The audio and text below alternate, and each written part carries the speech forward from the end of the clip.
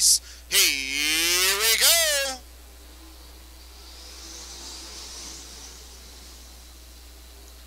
Down into turn number 1, Don Hopkins right up and over the edge of turn number 2.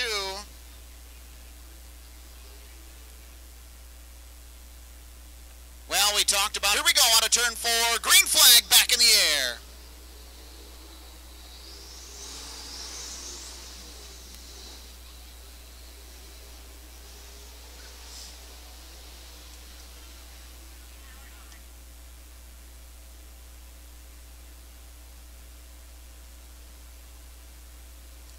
False start on the offense, 5-yard penalty, or green flag back in the air.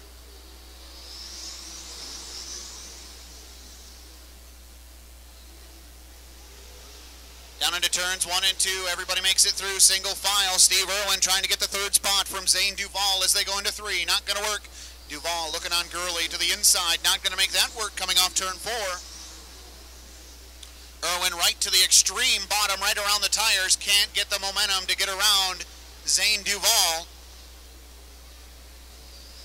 Meanwhile, at the front, it's Boston Mead. 2nd spot belongs to Chris Gurley. Zane Duval has the 3rd spot. 4th belongs to Steve Irwin. Move Joe Swanson into the 5th and final transfer spot.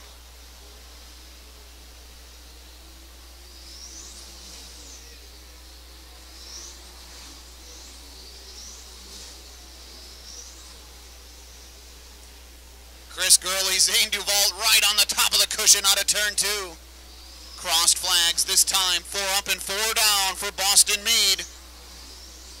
Chris Gurley runs 2nd, Zane Duval 3rd, 4th belongs to Steve Irwin, and Joe Swanson has that crucial 5th and final transfer spot. He's got the final ticket to tonight's A-main event.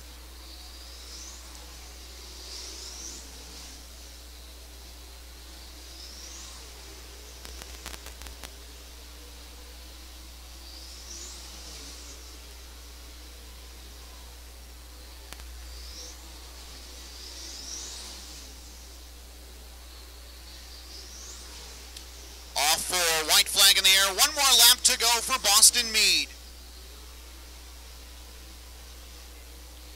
Boston Mead with a half a track lead over Chris Gurley and Zane Duval. Here he comes off turn number 4, checkered flag. Boston Mead picks up the win. Here comes the rest of the field now off turn 4. It'll be Chris Gurley, Zane Duval, Steve Irwin, and Joe Swanson gets that 5th and final transfer spot.